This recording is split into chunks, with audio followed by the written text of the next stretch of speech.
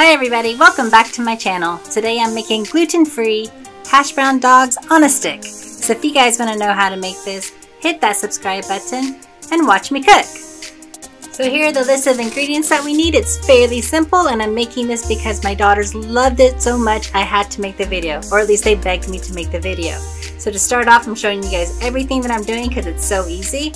Get your boiling water first. I'm using 2 cartons of these hash brown box packages because I couldn't find the frozen ones. If you guys want to use fresh potatoes, go ahead and get about 5 or 6 potatoes and cut them matchstick thin, just so you have fresh potatoes if you don't have the cartons or the frozen ones. I believe they're about 33.6 ounces per box, so use them accordingly. With these 2 boxes, I was able to make 6 of the hash brown dogs on a stick.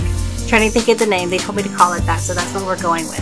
So following the instructions on the box, we are going to fill up the water to the straight line across. You know when you open your milk cartons and whatever, there's that little line where you fold?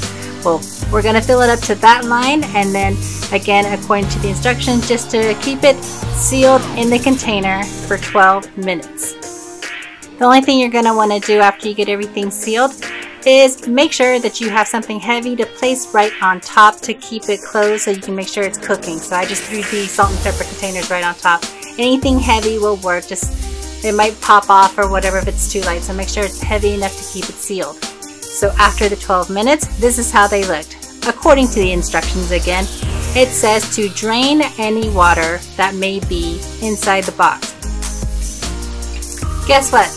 There was no water inside the box, so I didn't need to drain any of the water. It came straight out of the carton like that right into my colander. So we're just going to do both of them, throw them right inside of a bowl, and then we're going to start adding our ingredients.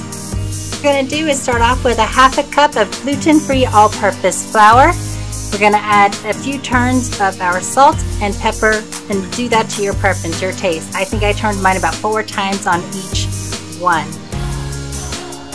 Also, if you'd like to add some garlic powder or onion powder or anything like that to season it some more, you can do so at this time. And then we're just going to crack open 1 egg right inside the mix.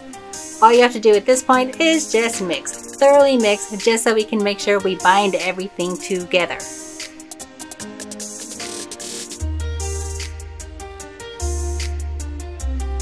Now you guys can ignore this part because I didn't even add it into the ingredients list because it didn't really do anything for me. So I just threw it in this video to show you guys what I'm doing, just because I know somebody's going to ask, or somebody's going to wonder, what is that? What did you do? Why isn't this listed? What's happening? So here's the reason.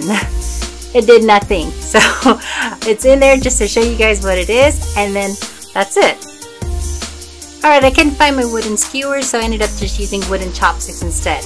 I did not pre-soak them. Everything was fine the way it turned out. But all we need to do is grab your hot dog, grab your hash browns, and smash that hash brown around your hot dog stick. Don't be gentle, don't just pat it on, like literally squeeze it on there like you're trying to squeeze some water out of a rag. You're going to keep squishing it on there until it sticks. And it will stick. It might take you a couple of tries, but you will get it to stick. And then all you need to do is throw it into your pan on medium-high heat and turn this as needed, or cook it to your preference or your liking. What you see me doing here, just adding some of the hot oil on top of the potatoes, just so when I turn it, everything sticks and nothing falls apart when you flip it. So let's check out the flip in a second. Alright, grab your tongs and just flip it. That's it. I cooked the first side on 2 minutes, and I lowered the heat after that just to make sure that I got the right golden crispy color that I wanted, and just the texture that I would want on my corn dogs. So, or hash brown dogs, excuse me, hash brown dogs. So just cook it to your liking, and then do it until you've used up all of your hash browns, and this is what you turn out with. Again, mine made 6 out of 8 hot dogs in a package, and the kids loved it. They loved it so much they begged me to make this video, so I went ahead and threw it up here for you guys. So if you guys like this video, please hit that subscribe button, like it and share it. And until the next meal, thank you again for watching. Watch me cook.